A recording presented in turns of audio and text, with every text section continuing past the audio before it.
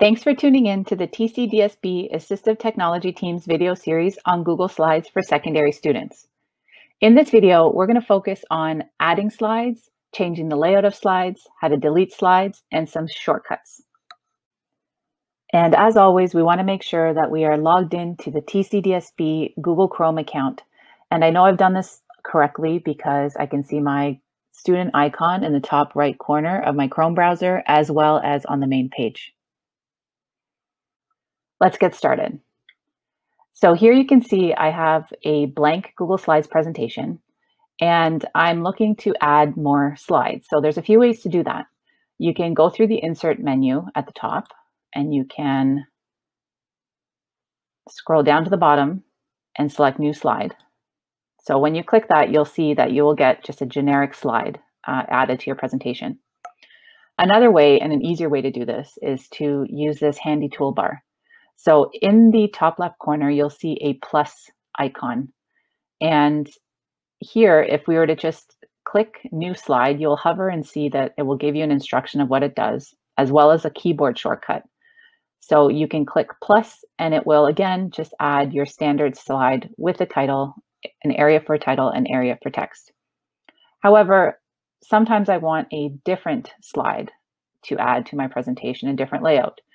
And I can do that by, again, selecting the same icon, but instead of clicking the plus, I'm going to click the drop down. So in the drop down, you have an option to add a whole bunch of different slides. So you can add another title slide, you can add a section header, a title and body. So this one is often used for when you have a lot of content, which you don't want to put too much content on here because it is just a presentation.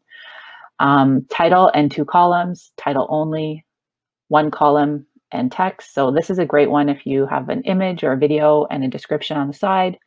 If you have a main point that's really important that you want to share, a section title and description. This is a great layout for dividing up your presentation in different sections. There's one with just a caption at the bottom. If there's a statistic that you'd want to share, the big number one is great, or you can also include a blank slide. So just to show you, let's click a couple different slides. And we're going to insert a few different slides. So here you can see I now have 6 slides in my presentation.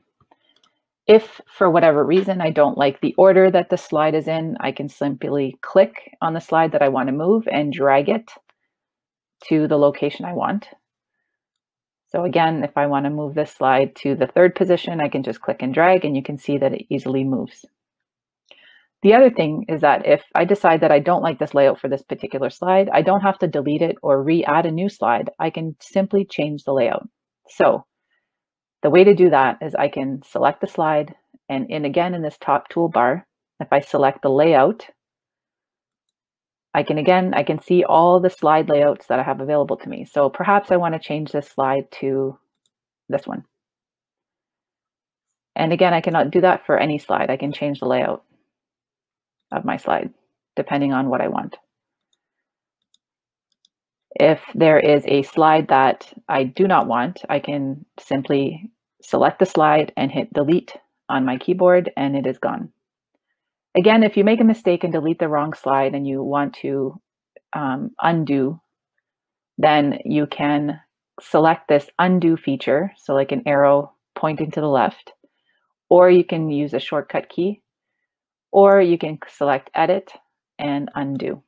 So you can see that that 4th slide is back in my presentation because maybe I made a mistake and I didn't want to delete it. So that's it for this video. I hope you learned how to add, delete, change the layout, and rearrange the slides in your Google Slides presentation. Be sure to check out the other videos in this series. Thanks for watching.